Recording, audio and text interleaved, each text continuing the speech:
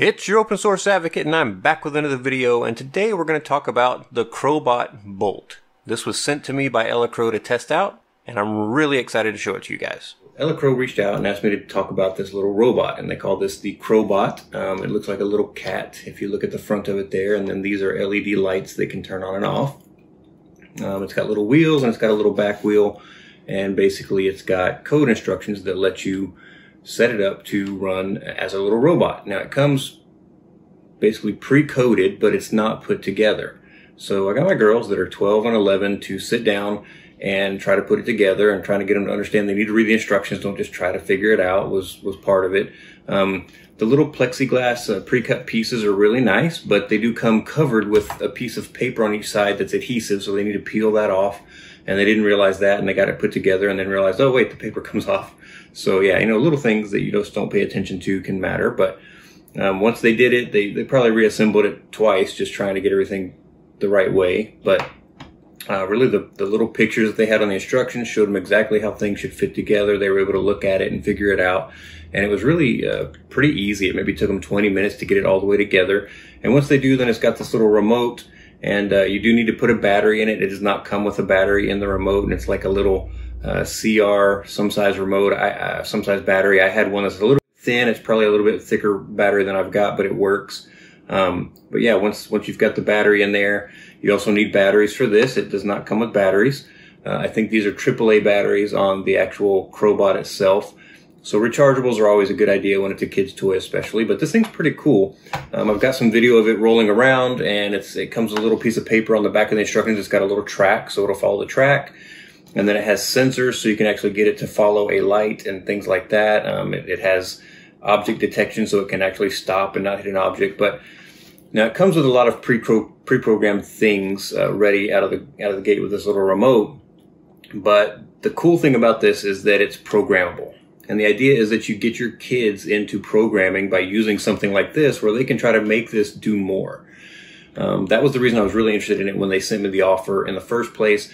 I'm getting nothing from Elecrow for doing this little review and telling you guys about it, other than they sent me the robot to test out. I have asked them for a discount code for all of you guys. So if you're interested in getting this and letting your kids kind of get started on it, if you think your kids would be interested in it, I'm always looking for things to get my kids interested in something besides just sitting and staring at their devices all day. And this really kind of gave me that mix of, okay, they get to kind of be around something electronic, but they get to do something creative too. So yeah, the programming part of it and the open source part of it really got my attention. And I was super excited for them to kind of say, hey, we've got this really cool toy, and we want you to check it out. We'd love for you to give us a review of it. So that's what I'm doing. And we're going to go through that here in just a minute. Again, I've got some imagery of the robot going around and doing a few different things. I've got some images of kind of the kit as it comes. And then we'll look at the programming environment as well. Now, one of the things that I like, they have a graphical programming environment, which is really good for littler kids and even my girls who have programmed a lot before. So it's kind of a drag and drop thing where you put pieces together. Pretty nice looking, but it's only for Windows, Mac, and Raspberry Pi. So if you have a Raspberry Pi, that's awesome. You could probably use it. I have one. I just haven't taken the time to put that on it yet and get it set up. It's been set up for some other stuff for a while. But I'm definitely going to do that and check it out. But they also have Python. So you have an option to use Python if you'd like to do that. Maybe your kids are kind of getting beyond the graphical, drag and drop stuff, and they want to do a little more. So they've got a really cool Python editor, some cool stuff you can do to connect right to this thing and really start making it do some stuff. So we'll kind of go through those things and what it takes to get that set up as well. But yeah, really cool. I like this little thing. It's called the CrowBot. It's very, very cool. And yeah, it's pretty nifty. And I think it's about $40 US to get the kit. So it's this whole thing. All the parts you need for it, plus the remote. And then they have a different kind of remote you can get and set up that also runs on an ESP32, but I think it's extra. I want to say it adds another $20 to the kit, so it's kind of up to you whether you do that. But I'll have links in the show notes in the description. Again, I don't get anything, no affiliate money, nothing like that. I'm looking for a discount code from them for you guys so that you can maybe get a discount on it as well. But I think it's really awesome. And getting kids into programming, getting kids into open source is just one of the greatest things I can think of. And this is a really great way to do it, because not only do they get to see what open source is, but they really get something out of it that they can enjoy and play with and kind of have as their own. So we're going to get into the rest of the video right after this. I want to say thank you to all of my subscribers and all of my patrons over at Patreon. Seriously, you guys make this so worth it for me to do these videos every week. I really, truly enjoy it, and I just can't say thank you enough. If you're enjoying these videos, subscribe. Let YouTube know that I'm doing a good job by subscribing to the channel. Plus, you'll get notified when I have new videos coming out. And finally, if you're enjoying what I'm doing, give it a like. Just click on that thumbs up, and that way YouTube knows that you like it, and they'll pass it along to other people that might enjoy my content as well. I really appreciate it. Thank you again. Let's get started. So when you first come to their site, you can just click on this right here. I'll have links in the show notes and the description as well to try to give you a direct link. But it's going to load up, and you can see here kind of what the cost is. Now it'll adjust based on where you live, I'm sure. You can kind of check out the different packages that they have, stuff like that. But as you scroll down, you'll see videos that they have, some different things that you can see. This is that graphical programming language I was talking about, which looks like a really great way to kind of get kids interested and started on programming, and then you can always move into more of the text-based programming later. As you scroll down, it's way down here at the bottom, so if you're looking for it, it was hard for me to find. I actually had to email them to ask where this stuff was at. But they do have some links once you get way down here, so it's got all of the different tutorials and lessons and things like that you can get. You can get the code that actually just comes on it by default, so you can put that back on there when you're done playing with it and things. So you've got the factory source code, you've got the 3D model, you've got the lesson code, and then you've got some different design things here. So a lot of really cool stuff down here at the bottom. So there's these links here at the bottom of the page. So just make sure to scroll way down if you want to see that. One of the things you can jump to is their wiki. And really, when you look at the wiki, it's got a lot of the same information, but it's just laid out a little bit different. And you can kind of jump through it over here on the left side. So it might be an easier way for you to go through the information that they've got. What I did, since I don't have a Windows PC or a Mac or anything to connect to this thing, I've got a Linux machine. That's just what I use. For now, I've just gone ahead and gotten the Python programming stuff and pulled it down. They've got a really good tutorial that shows you exactly how to pull the stuff down and get it running. So I'm just going to pull this to the background, and I'm going to open up the other package here. So as you can see, I've already loaded this up, but it's really, really straightforward. You install this package called Thonny. As far as I can tell, that's how you say it. And you plug this little robot. So I'm going to plug it into the USB-C port right on the back, so it looks like my cat has a long tail that is going up to my machine. And then I'm going to turn on the power. And when I do that, depending on how you have this set up, you may see it pop up over here on the left, but if not, you go up here to Tools, Options, and you're going to go here to the Interface tab. When you get to the Interface tab, you want to make sure that it's got ESP32 selected here with MicroPython. So you just go down in the list, find ESP32. And then down here, you should, if you've connected it and turned it on, you should have an option for the USB sitting right here. Some port that you've connected with should be sitting here besides these other two options. When you pick that port, the first thing you want to do is click on this Install. Again, you're going to pick on the port, and then you're going to browse to the folder where you unzipped the Elecrow code. So here I'm going to go to CrowBot Elecrow. I'm just going to double click. I'm going to go into the lessons, and then I'm going to go into Python. And then right here is this firmware folder. So I'm going to double click on firmware, and I'm going to select this firmware. I'm just going to hit open. And then I'm going to go ahead and hit install. And what that does is it pushes the firmware across the USB to the device. It takes just a couple of minutes, so be patient. They tell you this might take a minute. It's going to flash your device. Now, when you get the Elecrow robot, it's already pre-programmed. It does a whole bunch of stuff. So I suggest kind of read the manual, play with the buttons, see what it does, see what you can make it do. Kind of enjoy that first. Let the kids play with it after they put it together. That just gives them incentive to say, wow, this is kind of fun. I like this project. That's just my suggestion. You know your kids, do what you think is best.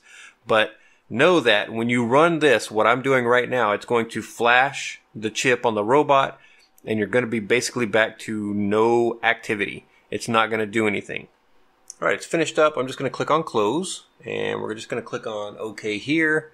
And if everything went well, you should see something kind of like this on your screen. But this is kind of your programming interface. Now, if you've never done any Python, you definitely want to kind of check out the things that they've got. But here in this top window is all of my lesson code, and here in the bottom window is the interface to my CrowBot.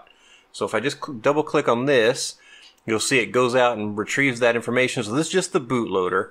Now, one of the things they say in their documentation is you need to create a file called main.py. So I'm going to just right click here in this empty space down here. I'm going to choose new file, and then I'm going to title this main.py, which is .py is just the extension for Python. And it creates this tab. I haven't saved it yet. It just creates a tab for me. So you can see these tabs that I'm getting opened up here, okay? I'm just going to close this empty one, just to make some space. There we go. We can even close the boot one so we don't accidentally do it. Now, be very careful, because the first time I did this, I messed up a bunch of these things. You can always just unzip the package again if you mess stuff up, but I did mess things up initially because I was accidentally pasting into the wrong place. So be careful when you're kind of copying and pasting here. So these get a little bit out of order because of the alphabetization, but we're just going to go to lesson 1 right here. We'll just double click to get in there, and we've got this code. So I'm going to double click that code, and you'll see the code right here. And it says, you know, here's what I want it to do. So I'm just going to copy this code. I'm going to right click and I'm going to do copy. Now to copy the code, I'm going to go over here to this tab that said main.py. I'm going to right click and I'm going to paste it in there. Now I can hit enter for good measure, just have one extra line there. And then I'm going to go up here and save. Now if you see that window, usually that means that it's saved to the robot because it's sending across that USB-C. So I'm going to just double click on it, make sure it's selected, and then I'm going to hit the little play button right here. And you see I get this first message. So if we look through the code, here's this first little message up here that says print hello master, and that's what it did. Then you get to here and it says if button value equals 1, then pass. Else, and then it says if button value equals 1, print this out.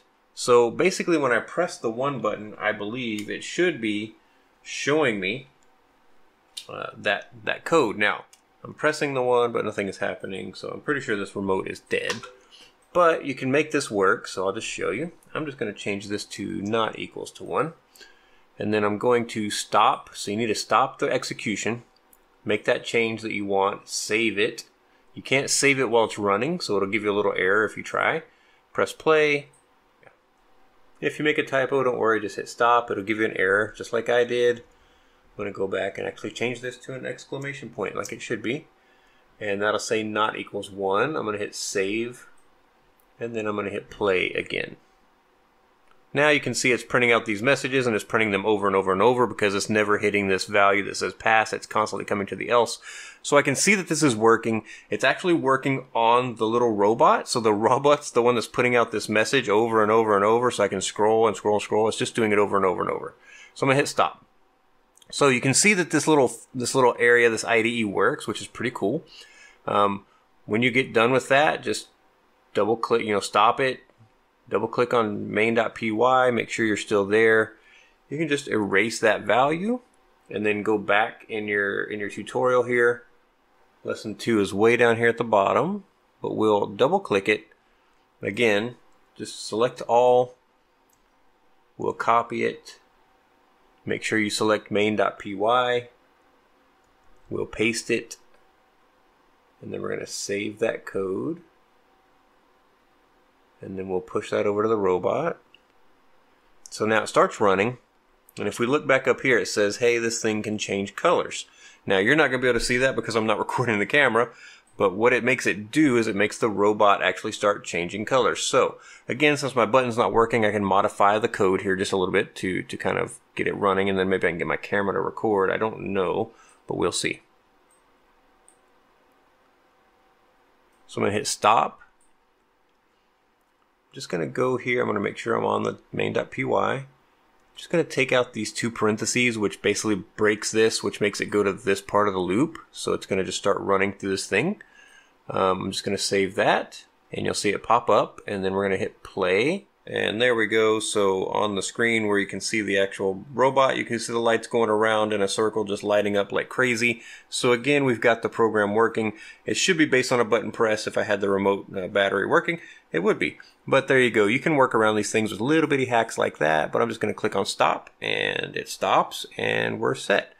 So this is some really cool stuff. And again, it starts off with beginner level programming techniques. But if you go back in the programming guide here, you can see that little by little it gets better and better. So you get to the point where you've got this infrared remote control. You've got the infrared remote control car. So all these really cool things, and eventually you can just stack all of these things together in the code editor and push them over and really have this robot doing a lot of really cool stuff.